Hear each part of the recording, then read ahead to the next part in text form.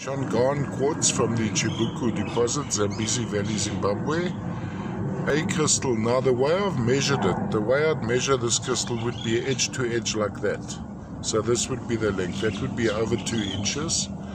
Let's go around like this. The back section here would be contacted. So crystallization starts here, going around there. Of course, as one would expect from the Shangaan quartzes, amazing crystallization, very, very intricate crystallization. And then when we look into these guys, we see a concentration of amethyst and smoky quartz.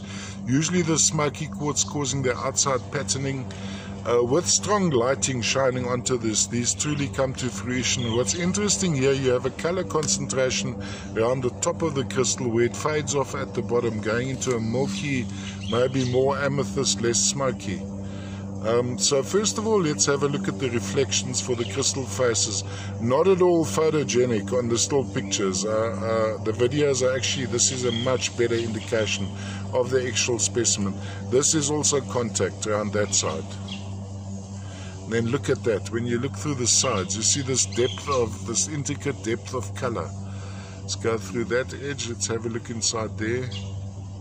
All the way from Zimbabwe, Zambezi Valley Shangaan quartz. Look at that. Color, intensity of color. It's almost like sweets from Mother Nature and her artists.